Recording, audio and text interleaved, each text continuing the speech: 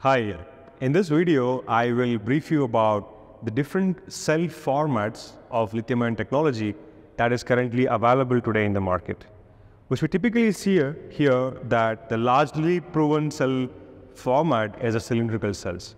If you kind of go back by 1992, there was the first ever commercially available lithium-ion cell that was made by Sony. The first ever cells made by Sony were the cylindrical cells. That's why today in the market, you do get various different formats of cells. And specifically in the format of a cylindrical, you kind of find the 18650 as the most matured cell format that is currently available. Why? Because many of the other applications like laptop applications or many other applications, we still use 18650 as the format of the cylindrical cells. The 18 means the diameter of the cell and 65 is the height of the cell. Usually the last letter, that's the last part of the 18650 as a 0 represents the cylindrical format of the cell as well. So like in similar, we have 21700, and this was a cell that was used in Tesla, which is specifically we have tear down the Tesla's battery pack and we have got this cell. So this is the cell that was actually used in the first generation of Tesla. So then we go to 21700. So from 18650, Tesla has moved to 21700 for the next generation of the electric car that they have made. So the 21 is the diameter of the cell, and the 70 is the height of the cell as well. So from this one, anyway, Tesla has moved to 4680. We do not have that cell available here. And that means the 40 is the diameter and 80 is the height of the cell that they have used. So they have kind of transitioned from having a smaller cell to a larger cells. The same way we have also the cells that is 26650, and also we have cells like 32650 as well.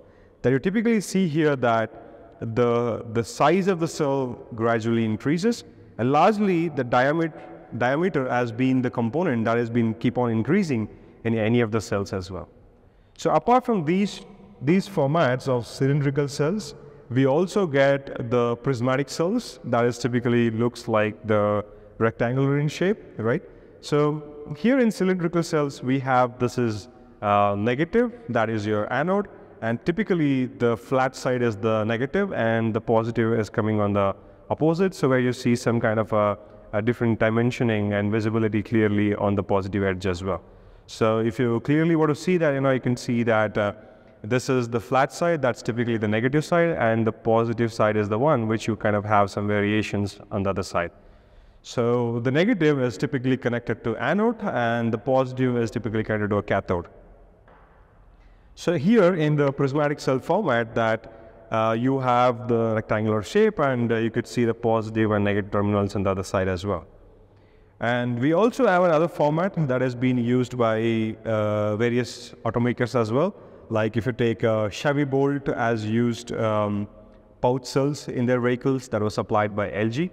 And you could also see that was also used in some of the vehicle platforms by Nissan as well. The pouch cells were used. So this is a typical pouch cell format that has been there. So which is also having your positive and negative terminals as well. The only differences between this cell and this cell, leaving the internal construction of how the anode and cathode is put.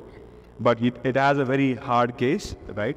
This is having a hard case, and this also has typical steel as a material for the hard case, but the pouch cells doesn't usually have the hard casing, and they kind of have the very soft structure as altogether.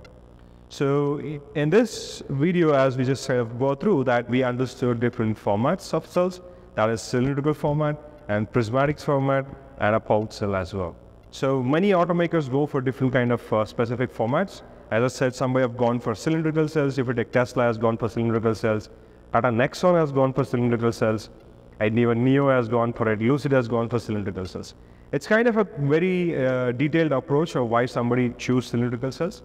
But if you typically see today in applications like bus or trucks, people are trying to go for applications like the prismatic cells. And some automakers have also gone to use the cells such as the pouch cells in applications such as I said, Chevy Bolt, and also with Nissan Leaf as well. So that's a quick introduction about different formats of the cells that are currently available. And just another point that compared to cylindrical cells, The cylindrical cells are more of a defined size. There are specific standard dimensions that we currently see in the market, but it's not like the same way for a prismatic or a pouch. You don't have like a defined length, width for the length, breadth and thickness or anything of that for cylindrical or pouch cells as well. So that's the quick idea and understanding of the different formats of the cells that are currently available in the market for lithium-ion technology.